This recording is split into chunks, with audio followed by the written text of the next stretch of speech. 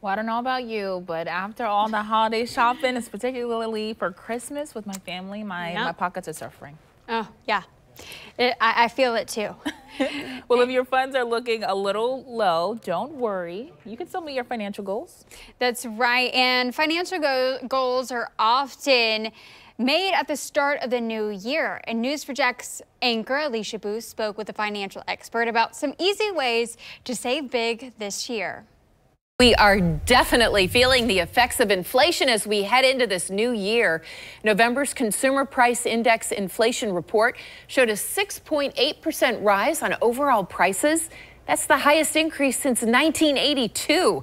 The most substantial increases were seen for things we rely on every day, like gas, rent, food, and vehicles.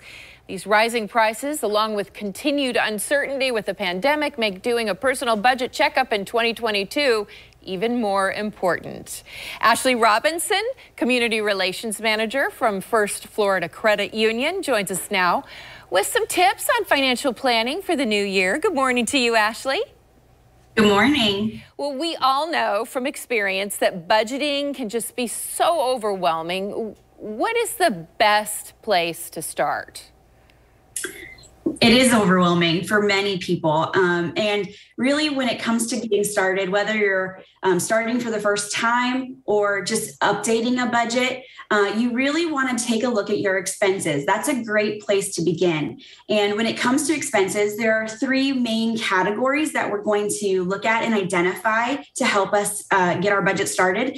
Those are your fixed expenses, the ones that stay the same every single month, your mortgage, your rent, phone and internet bills, car payments, things of that nature.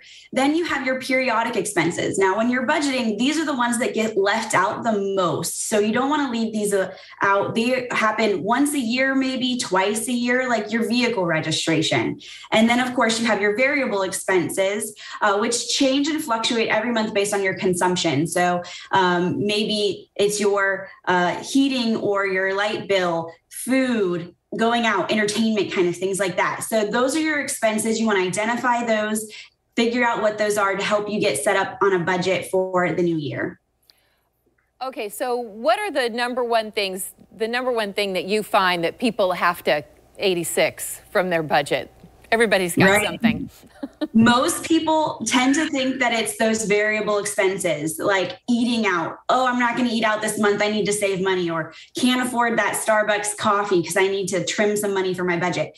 But in reality, you really want to look at those fixed expenses, the ones that stay the same from month to month, if you're going to trim some money from your budget, because by finding a new phone plan or refinancing your auto loan to get a lower payment, you're going to be saving every single month of the year, not just that one time that you were able to gather the willpower to say, nope, I'm not going to buy that extra thing. So really, you want to look at those fixed monthly expenses as the best place to trim a little extra from your budget, put a little more money in your wallet. So maybe it's something like mowing your own lawn instead of paying someone else to do it. Sure, that's a great option because those lawn services can be rather pricey. Again, maybe refinancing an auto loan, getting that lower monthly payment.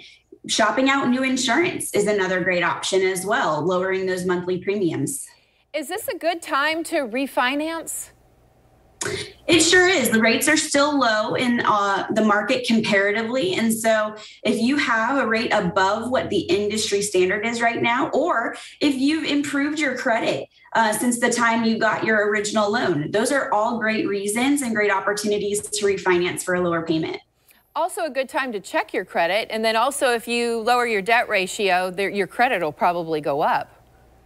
Oh, you're absolutely right. And we always recommend that you check your credit annually just to make sure that everything looks correct, is accurate, there's no fraud, and to see how you're doing. You know, always do that check-in.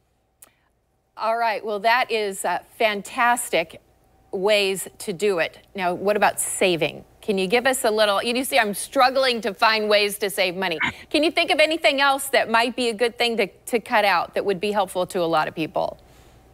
Absolutely. So when it comes to saving, the number one thing you can do if that's your goal for 2022, and again, with inflation, we're all looking to save a little bit more, it's automation. Automation is the key. So whether you're going to set up an automatic transfer from your account to a designated savings account or an emergency fund, or utilize some of the really well-known and well-established apps out there for savings, that's a great way to do it too. Apps like Acorns will round up your transactions and deposit the extra funds into an investment account. Another one called Capital allows you to collectively with friends and family save for a goal. So there's lots of opportunities to put a little more savings away in the year. Such great advice that we can all benefit from. Thank you so much for joining us, Ashley Robinson from First Florida Credit Union.